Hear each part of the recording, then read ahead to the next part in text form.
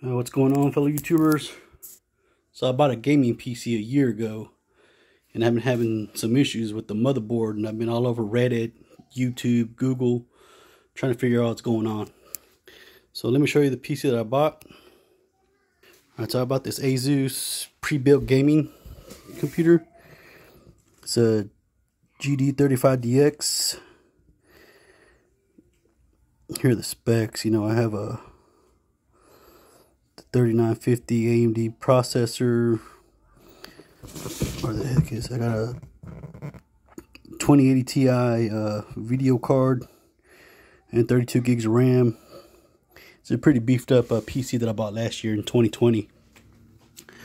Anyways, the issue that I've been having, this PC has worked flawlessly, and I've had some issues with the RGB,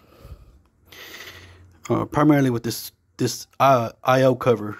You know, to begin with, this thing, it worked great at first, and now it just quit working.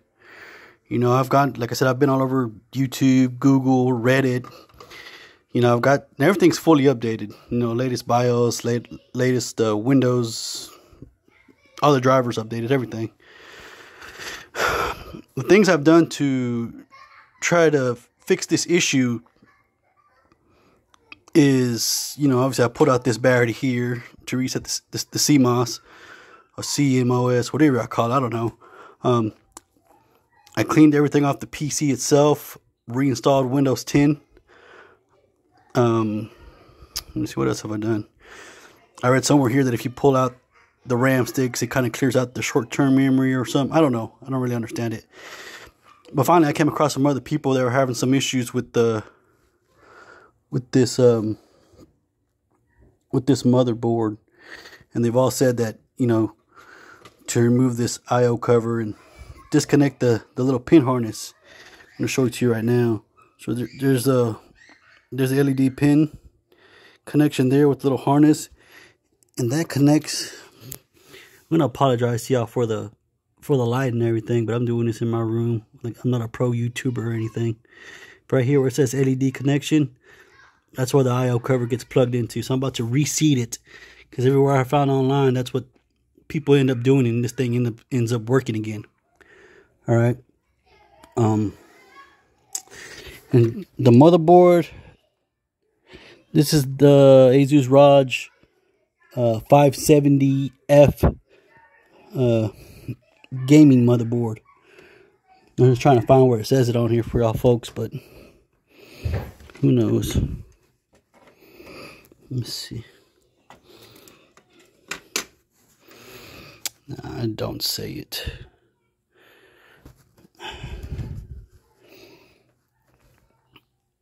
Yeah, I'm not seeing it anywhere. But again, this is the Asus ROG, whatever you want to call it, 570-F gaming motherboard. Let me see if it has it over here on this box. It don't. Anyways, like I said to begin with, I was having issues with this PC. Everything worked fine. All the RGB, everything worked great. For some reason, it wasn't recognizing my I/O cover there. And the only time this thing would work is when the PC would go to sleep.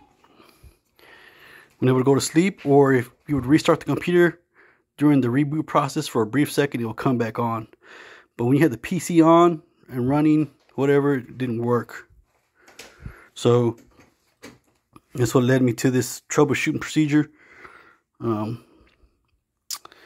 I said, I'm not a pro PC builder or any of that, so I kind of color coded some things along the way, so I know exactly where it goes.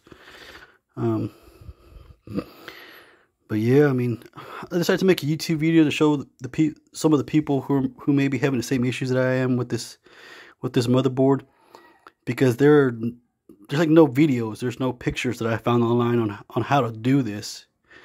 So just share, let y'all know, let the folks know that if they want to do this, they have to pretty much take apart your PC, you know, take apart all this, and The screws to remove this I/O cover are on the back of the motherboard. So basically what I did was I disconnected these, whatever these connectors are up here. This big old connector here. I disconnected the Wi-Fi card. And I was able to, once you take out all the, there's 1, 2, 6, 7, 8. There's eight screws to hold the motherboard down onto the frame here. So once you remove all that, you're able to shift this motherboard with everything still connected with the water cooler, or the water cooler, leaving as much as you can connected without having to disconnect everything. You know, you're able to loosen up those 6 screws, shift this to the right, lean it up like this. Let me see if I can, yeah, see how it's coming up? Lean it up all the way up until you get over to the back side, and then you're able to remove these. There's a screw right here and a screw right here that you're able to take off from the back. You have to do it from the back to get this I/O cover off. So that's what I did. What I did was disconnected here, reseated that here. Now I'm about to reset it over here. Hopefully this thing comes back on, because like I said, I've done everything that I could do to this thing. And I was gonna send this back to Asus and let them RMA it. But when I bought this, I thought I had a 3-year warranty, but turns out I only have 1 year. So I've already, you know, I bought this last year in July 2020. So the 1-year warranty is up. So I decided to dig into it myself.